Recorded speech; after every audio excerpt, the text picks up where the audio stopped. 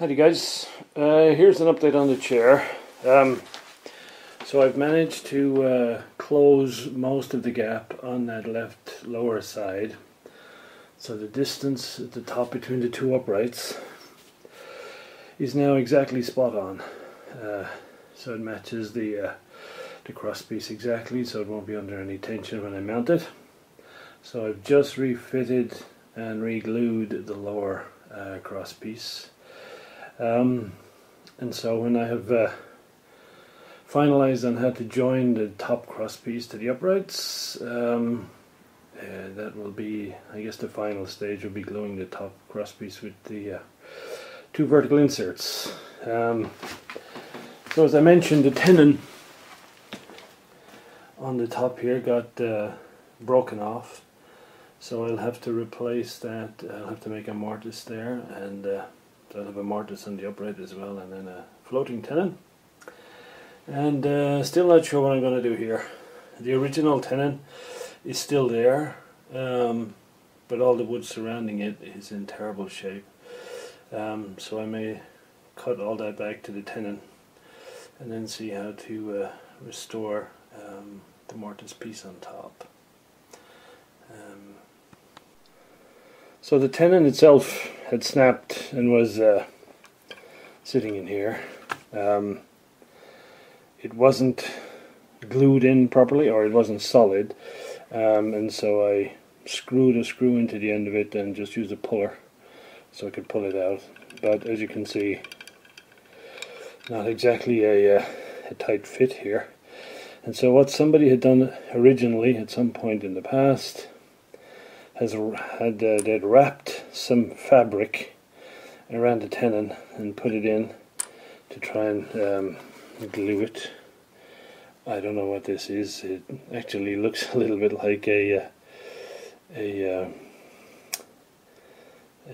fabric plaster that you use to dress a cut on your finger or something. So yes. And the reason it's so sloppy in here is, let me get a pointer of some sort, is you can see there's a crack running along here, and so it hasn't broken off, but there is a crack which runs up along here, and it isn't closed properly, and so this mortise is too wide. So I've dressed up that mortise slot and got all the glue out of it, cleaned it all up, and I'll have to put a mortise on the upright and then use some sort of a hardwood piece to make a tenon to join them both up. So that's next on the list. Other work to do is on the right upright piece. The tenon is, well, almost half of it is not there, as you can see, right? So I'm probably, so there's only really that much of tenon that's going to be of any use, which is just about half. And so I need to look at a way of replacing the rest of this tenon. So yeah, that's going to be interesting. So that's the next task to do, and of course then the most challenging piece of all is what am I going to do with this end of the upright, because most of the wood that's missing is actually stuck to the upright, and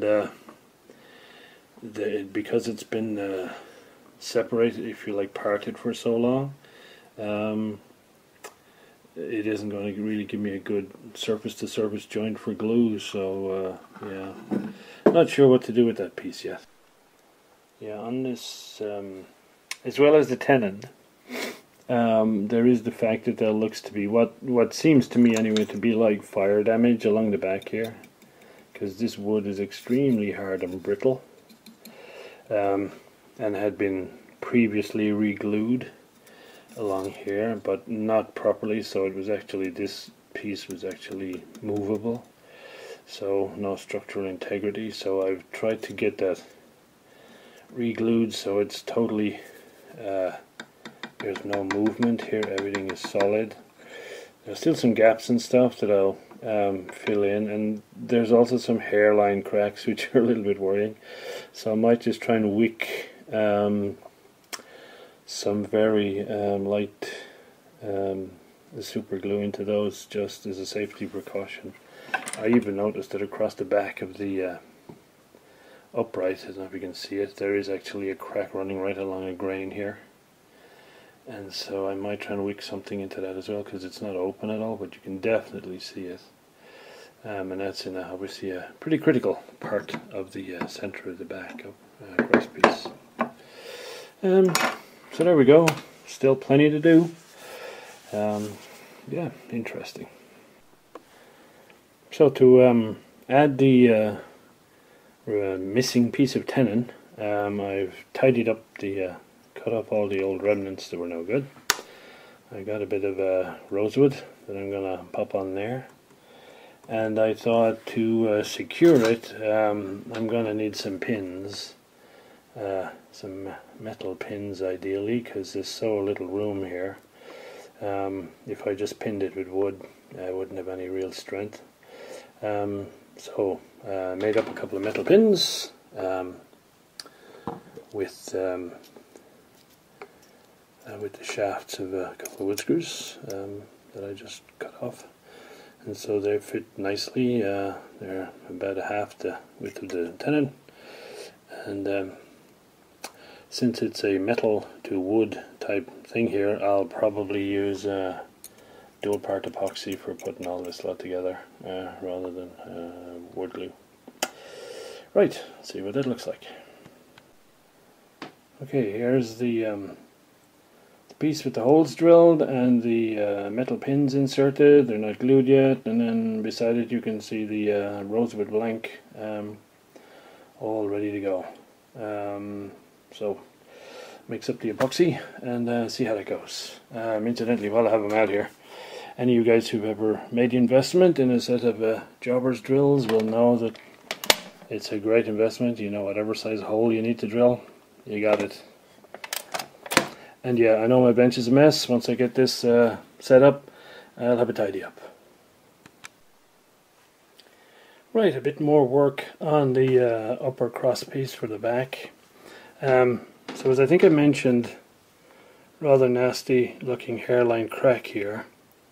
There you go, you can see it.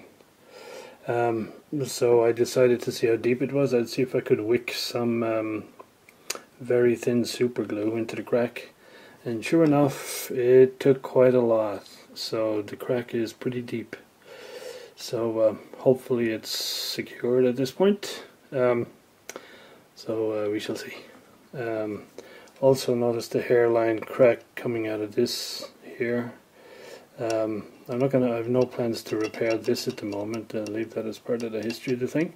But I did wick a fair amount of super glue in there as well to make sure that crack didn't grow further down there. And of course the joints at either end, there's a crack running across here. It goes over to this side and then runs along to about here. So again, I wicked a lot of super glue in here until it came out in the mortise, and then I did likewise over here. And of course there is another crack. Bear with me. Get some light on the matter. There is a crack actually runs along here and round there into where the original mortise cavity is. So hopefully that's all the cracks. Hopefully structurally this thing is stable now and is not going to give any more trouble. So let's have a look at the next little challenge. So here is the crosspiece, the lower crosspiece glued in, and that seems to be reasonably successful at this point. However, another little challenge pops in when you start to put the rest of the pieces back on. So this is the left upright piece.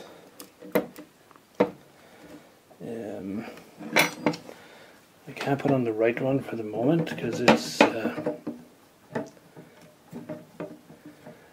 has its new tenon piece gluing. Okay, so when we put this on and we line it up at this end,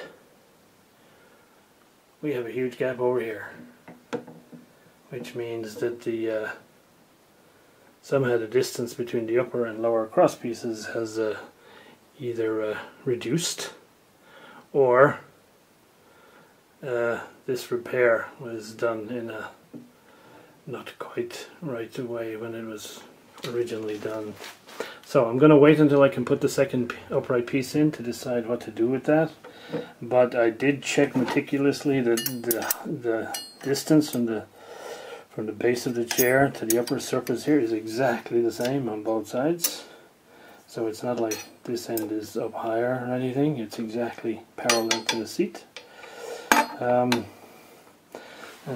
Yeah, I fitted the wood with the pins on here, so when I'll leave that at least 24 hours to set up, and then I'll shape the remainder of the tenon so I have a full tenon on the base of that, and then it will go in here, and then we'll see exactly what needs to be done on that side. So we're getting there. It's looking a lot better. I'm going to do the tenon on this side first and make sure I'm really happy with that, and then finally we'll leave the really nasty bit until the end.